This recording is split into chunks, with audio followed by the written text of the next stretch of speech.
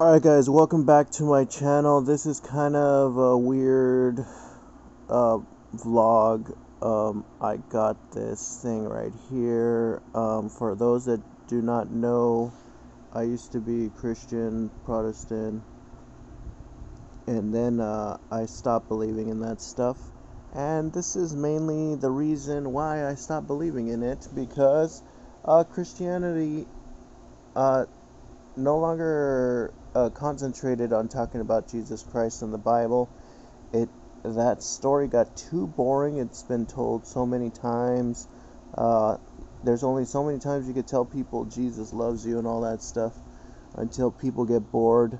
And what I'm noticing is that we have this new thing called secular Christianity.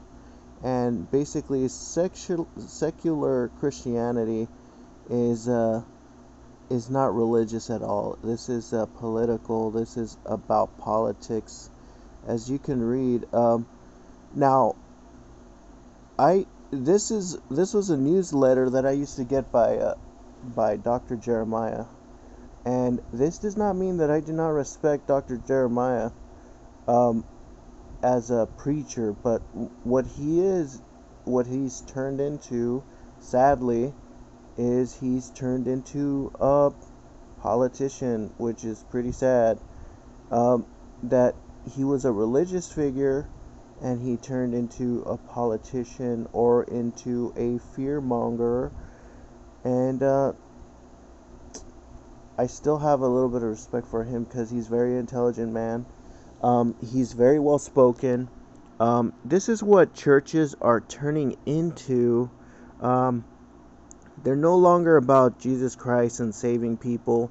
Yes, they're going to have their let us pray moments and all this other crap where they throw in the word God every once in a while. They'll probably throw in a verse to speak their points, but in no ways is this about Christianity. In no ways is this actually a religion at all. This is secularized Christianity, and if you looked up the word secular, it means it has nothing to do with religion. So let's read this. It says socialism. What the hell does what does the Bible have to do with socialism? If people didn't know that Jesus Christ was very socialist, but they believe that he was not a socialist.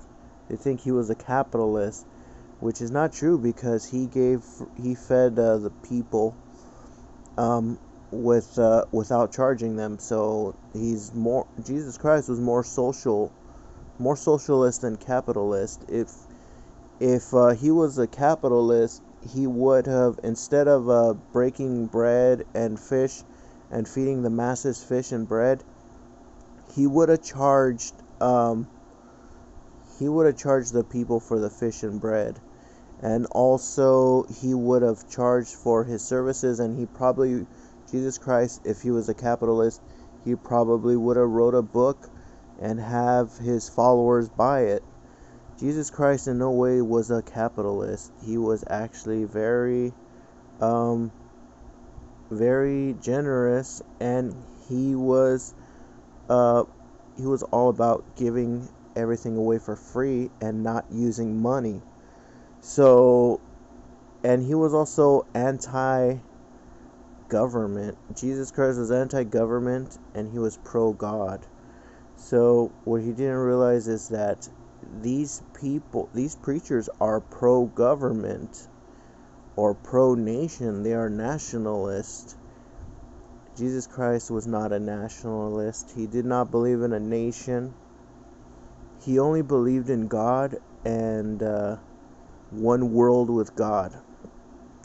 Alright, so let's read this a little bit. A deadly virus is quietly spreading throughout our nation. It is far more lethal than COVID-19.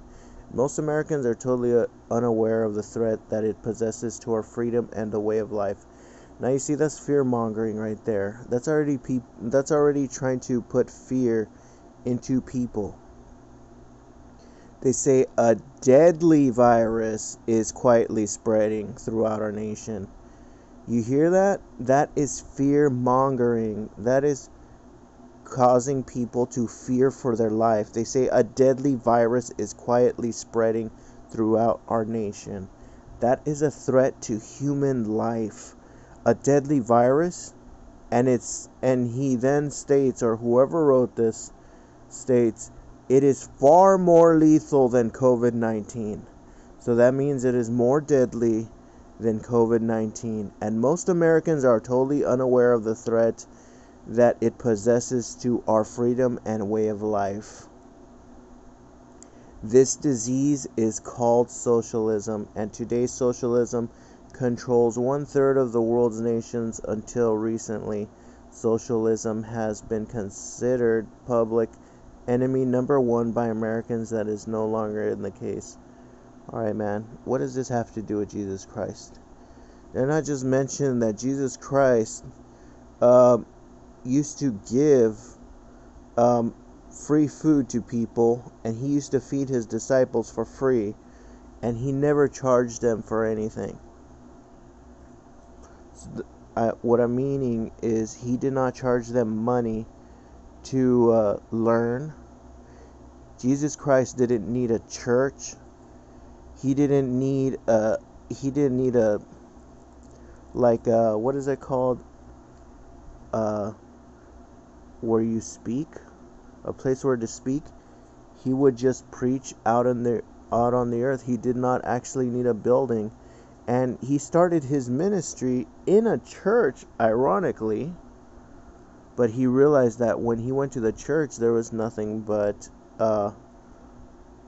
false believers there. And this is what is going on with Christianity right now. It has become secular Christianity. Now, do I wish bad on Dr. Jeremiah? Hell no. I think he's pretty smart. But you know what? He's paranoid. He's paranoid, and he has millions, probably hundreds of thousands of followers. And guess what? They're Trump supporters. Now, I'm not political. I'm not right wing or left wing. I'm not a liberal. I'm not conservative. So I am biased. I'm not biased, I mean. So to see this is pretty sad, that the people that are leading these people astray are actually people that should be talking about Jesus Christ. And you know what is actually screwing this guy up is the news. The news is what's causing fear to him, and then he is throwing that fear back at his people. Now this crap has nothing to do, this whole socialism thing has nothing to do with Jesus Christ. It has nothing to do with it. It's secular. So that's what it is, secular religion. And look, he says you can further the worldwide outreach of Dr. Jeremiah's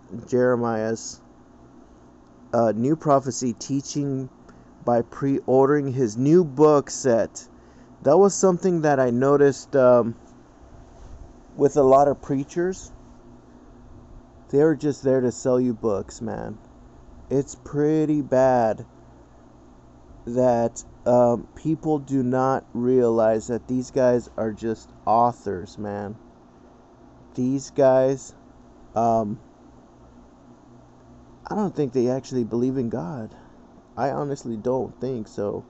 Maybe they do, maybe they don't, but it's loose.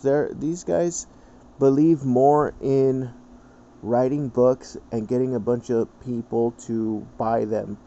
And I used to be like that back in the day, until I woke up and I realized, you know what, there is no God. Because look around, man, no one believes in him. Everybody has a different type of belief.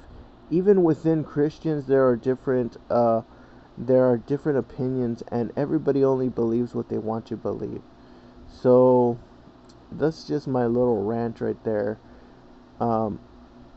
it's not meant to to take away from people's religion, but it's kind of sad that this is what Christianity has become, secular Christianity.